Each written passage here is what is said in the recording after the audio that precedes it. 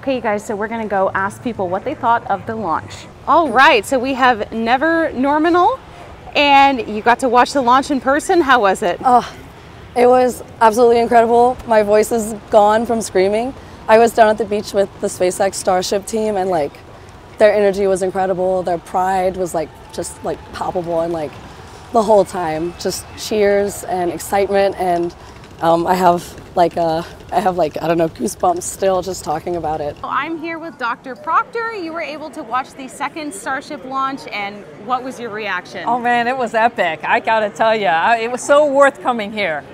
And I heard that, you know, you've been to space, but you said this was the most beautiful thing you've seen in your life? Oh, yep, except for my launch, of course. Right. But yes, when it comes to actually watching, you know, a rocket take off, this was by far the most beautiful launch I've ever seen. Wow, that's saying a lot. Yeah. I'm sure you've seen a lot of launches. Were you able to see number one? Yes, I was here when the first one. So what a different launch we had today. It was fantastic just to watch it go all the way up and get the stage separation and carry on. Wow, it's going! That's unbelievable! Woo! Wow! That's unbelievable!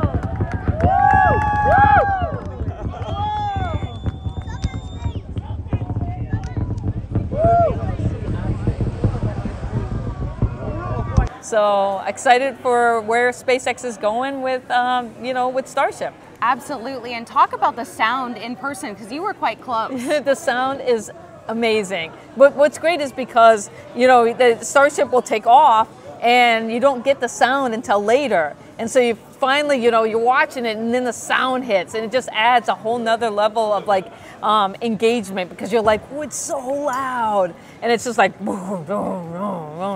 and yeah. Absolutely. Speaking its own language. It's kind of startling. And so you went to space. What was the sound like in the rocket? Oh yeah, you know, luckily we have special earbuds built for us to help dampen the noise. But you know, it's kind of like the rocket singing to you almost, right? Serenading you as you go off into space.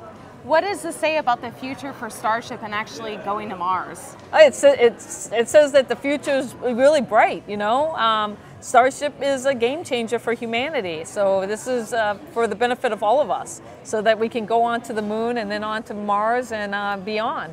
And what did you think? Well, I'm a thrill seeker. That was shit. That was good. Yes, yes. Yeah, I really loved it. So different from the first launch. It was louder, man. It was more powerful, and it was intense. Yes. Loved it. Absolutely. Where'd you watch from? I was with Cyan, and she's the life of the party. We were down at Dolphin Cove and right on the water with everyone. Awesome. It was insane. It was great. It did sound much louder and just looked so much better than the first launch.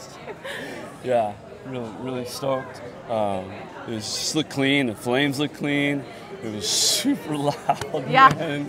It was startling. You look around, everyone's just screaming and crying. It was so intense. Like I said, man, I love crazy stuff.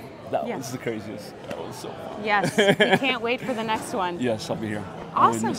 Great. And when are you going to watch one from a surfboard or from horseback? Good question. Actually, I want to go to Hawaii for the next one. And let's go. Yeah, that would be awesome to be on that end. I would love to see it coming back in. I've seen them all here, you know? Yeah. Everything. Yeah, you've been here from the very beginning. Like, let's do something new. What is it like to see just, you know, the trajectory of Starship and the progress that SpaceX has made? It's just the beginning, you know? It's like today was the beginning of, okay, we're going to start doing this all the time, right? Yeah. Hopefully not in 7 months, hopefully much sooner. No, I think they have them lined up. The pad, if you watch the liftoff, the cloud was clean, it was white, there was no mud flying. Yes. So I'm assuming the pad's in great shape and we'll be launching it again pretty soon. Awesome. Yeah. Great. Can't wait. Thank you so much. We appreciate it. Okay, so you made this skateboard out of Starship SN1. Yeah, I made it for Tim and I stole it back. You stole it back? Yeah, it was getting dusty in his studio. I'm like, no, no, no, no. Oh my gosh. Can we see the top of it? That is so cool. Can you ride it for us? Wanna ride it? Demo right here. Go, girl. Ooh, yeah. Yes. Nice. We were just talking about, you know, we're learning more information about the launch. What's your aftermath reaction so far? Well, first of all, just congratulations to SpaceX and the team and all the people that are working on this project. It's amazing what they're doing. It's the potential to really transform space travel and open up so many opportunities. So really congratulations to the team for this successful test, number 2. They had a number of milestones that they really wanted to achieve, and I think they achieved far more than they were expecting. As far as my initial reactions right now, of course, you want to know what happened to the booster after the separation. And it's really early to tell for sure. Some imaging looks like maybe there was a problem with relighting the 13 inner engines, and maybe that caused some asymmetric thrust, and it went out of the vector that they wanted. So maybe it terminated the flight termination system. And then, you know, the ship went another, I don't know, 5 or 6 minutes. It got to almost 150 kilometers and 25,000 kilometers an hour, so very close to orbital velocity, definitely past the Kármán line. So I think that's a huge win too, and we'll just have to find out what happened with the ship. But overall, I would just say I'm just thrilled to have been here. It was awesome. The sound, the visuals, the crowds, just everybody, you know, having a great time and being so excited. So yeah, I can't wait to come back for the next one. And you were saying you think maybe the next one will be a little sooner. Well, a lot depends right now. Obviously, they're going to go out and look at stage 0. That's the orbital launch mount and the facility, see what happened. So far, from what I could see, it looks like it did much better than before, but we'll have to find out.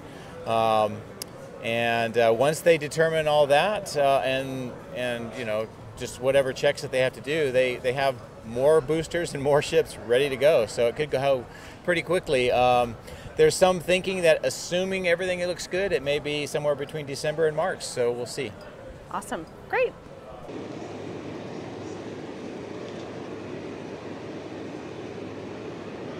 Okay, you guys. We're so... Oh my gosh! We have ignition. Yes! We have movement. Yes! Oh, absolutely. Got a little bit of a tilt to it again. A little bit of a tilt, but oh my gosh, oh my gosh. But it is definitely going. Oh, it looks spectacular. So far, the exhaust plume looks much better than the first IFT. Wow. Oh. Oh, we have the sound now.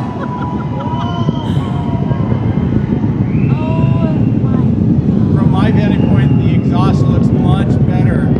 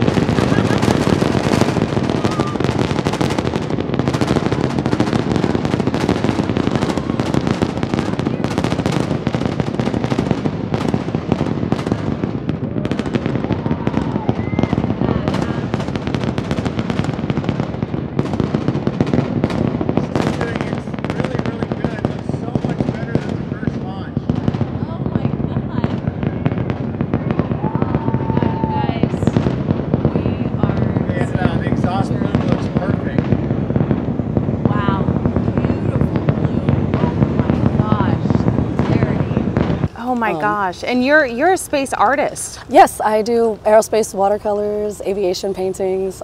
So this is where I come and I get my inspiration for everything. I was gonna say, it really helps to get that inspiration in person. It does. I was genuinely this morning, I was like, oh, those lavenders are so beautiful. I can't wait to paint them. Yeah, the sunrise was beautiful. Did anything surprise you about the launch?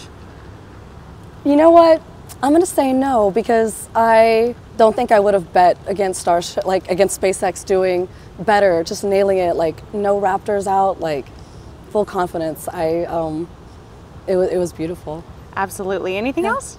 That's it. Thank you. Awesome. I went to space as an artist and a poet, and so I have my own art. And so if you go to Space to Inspire with the number 2, Space to Inspire .art, you can see my art. Wow, that's incredible. Yeah. Have shoes. Yes, I got shoes. I got everything. Head to toe. Yep. Decked out. And wow, do you just think about that trip to space all the time? I do. And it inspires my art, as you can see.